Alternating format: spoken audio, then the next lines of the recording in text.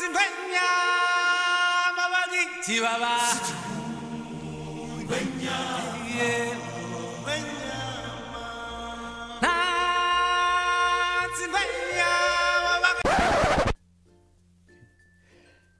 everyone and welcome to what I'm going to call couch vlogs, because I'm sitting on my couch and it's quite comfortable. It might be where I make little messages in the future. So I just finished reading a book called The Fountainhead. It's a book by Rant, and quite frankly, I hated this book. Here's a little picture of the book cover right here. But yeah, I hated this book, and there's just nothing that can be done about that. This is one of those slowly paced books that I read.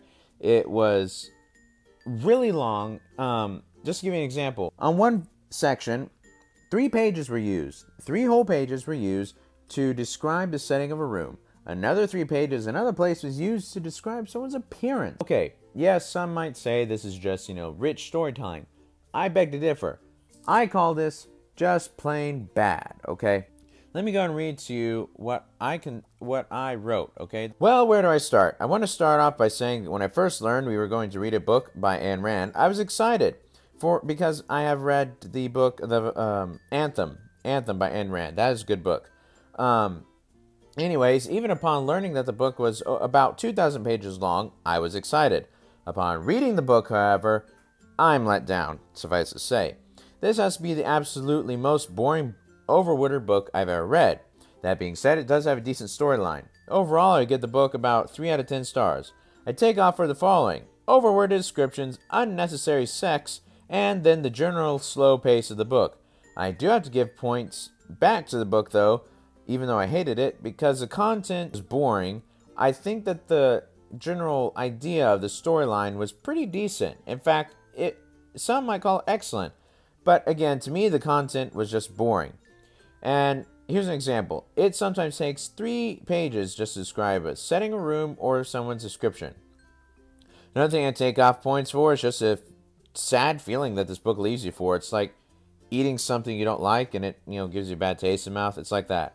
And then I also really hated the character in the book called Peter Keating. He is by definition an unfaithful man. In fact, I think he sets the precedence for what unfaithful men are like. No spoilers there, just know he's an awful person.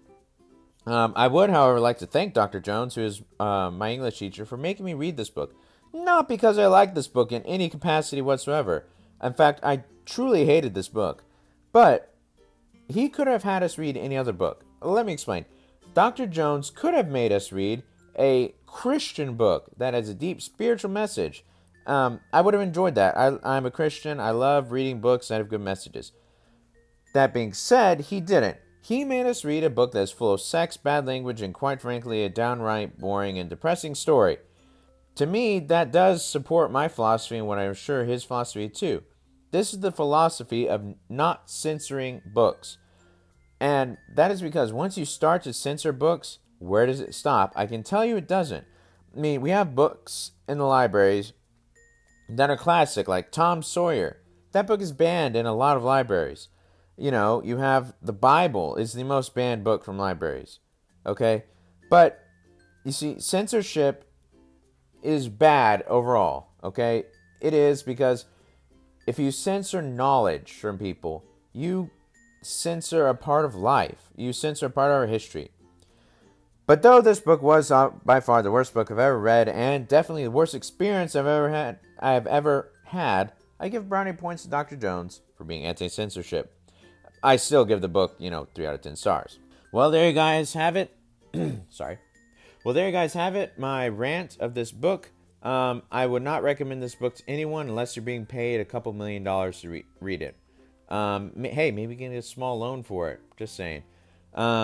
Yeah, so don't read this book. It's awful. But, I guess it's alright. Again, 3 out of 10 stars. Hope you enjoyed this. This has been another couch vlog. See ya.